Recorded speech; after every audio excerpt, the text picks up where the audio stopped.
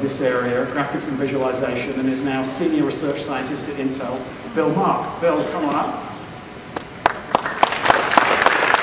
Thanks, John. So Bill, this is our first public demo of our new baby. Maybe you can tell us a little bit about it. Yeah, so it's a great baby. I'm really excited to be able to talk about it. So what we're showing you here is an application that demonstrates some of the flexibility of Larrabee. And it's running on the Larrabee software development vehicle.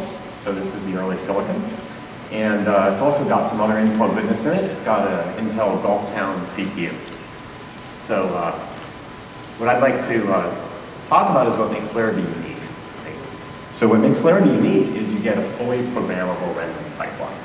So this lets you, in addition to standard DirectX, OpenGL, you can also implement customized rasterization pipelines.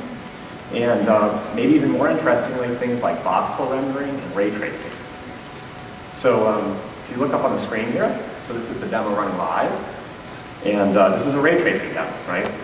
So what we did is we took content from Splash Damage and its software. So it's the game is called Enemy Territory Quake Wars. We took that content, the textures and geometry, pulled it out of that game, and put it into our ray tracing engine. So ray tracing is a well-known technique, but traditionally has not been used in real time. So now we've got it running in real time. And what makes it special is it allows you to simulate the interaction of light with matter in a way that's accurate. It makes it really easy to get effects like shadows and reflection and so forth. So as an example here, if you look at the water, you see a nice reflection, and that's done with only 10 lines of shader code. It would be a lot more difficult to do in a conventional game engine. For programmers, what's interesting about Larrabee is not just the flexibility, but also the ease of development. And so let me just give you a specific example of that here. You see there's some moving objects in the scene. There's some helicopters actually temporarily through that site that will be back. And that's traditionally difficult in a ray tracer. But what we've done here is we rebuild some of the key data structures every frame on Larrabee using a form of parallelism called task parallelism.